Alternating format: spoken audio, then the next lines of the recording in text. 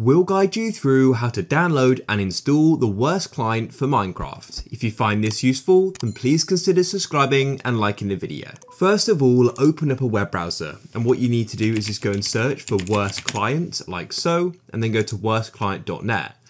At the top, you need to go and click on download just like so, and then scroll down and you need to go and click on Wurse for Minecraft 1.20.4, or you can get a different version as well, but in this case I want it for the most recent version.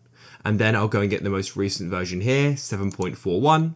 That will be different for you probably. Then go and scroll down the page like so until you go and get to downloads. You need to go and get the client like so, and then you need to go and click on the Fabric API as well.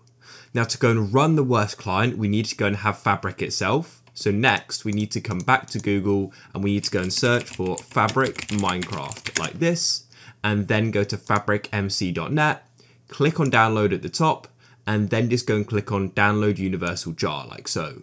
That will then go and download. Now that you've done the downloads, go and open up your file explorer, and here they are. And then what I'm going to do is just go and drag them onto my desktop just like so. It's much easier.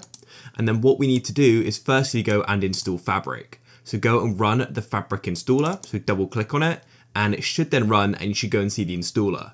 If you don't, it's probably because you don't have Java installed. Then all you need to do is go and open up a web browser, go to java.com, download it, and come back to Java and click on it once and right click on it and click on open with and go and click on Java TM platform SE binary, and then it should go and open up. If it still doesn't, we've got a full video on troubleshooting it.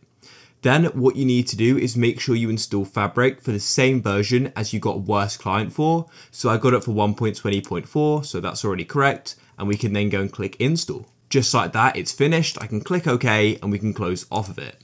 Now what we need to do is open the Minecraft launcher. In the launcher, you then need to go to the top left, make sure Java Edition is selected and click on installations and go and locate Fabric Loader. So I got 1.20.4, then come over to the right and go and click on the folder button, and that will go and take you to the install folder. And what you need to do is then scroll through here until you see the mods and click on mods.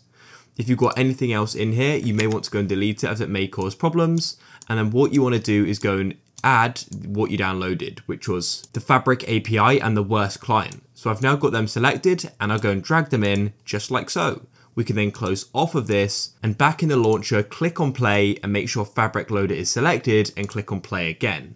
Then you have to go and confirm you wish to run it and it will go and load. You'll know that you successfully installed Wurse client as it will go and say it in the top left. And if you click on control on the right of your keyboard, these options will appear.